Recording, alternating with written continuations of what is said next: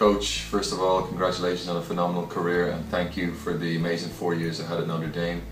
I learned so many things on and off the court. In the classroom I was able to get an amazing degree from the #1 business school in America. I was able to take back to Ireland with me and allow me to be successful in the workplace here. On the tennis court, I was able to bring the lessons I learned at Notre Dame onto the professional circuit and to be able to play Davis Cup for Ireland. Throughout my 4 years, we came from being ranked number 50 in the country all the way up to number 4 with a group of guys who remain some of my best friends today. It was extremely special for me, and then after my 3rd year we obviously had a European trip.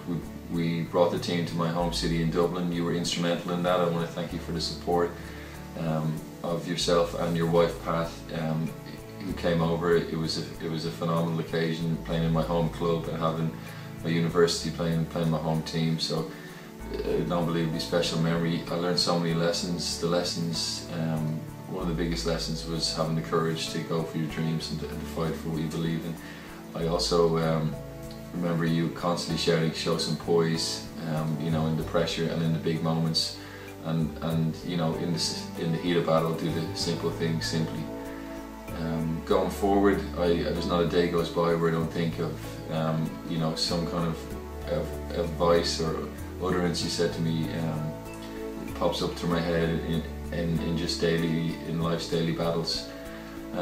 You know, I don't want to go on for too long, but I just want to say thanks for everything you've done for me, and I wish you the best in your retirement.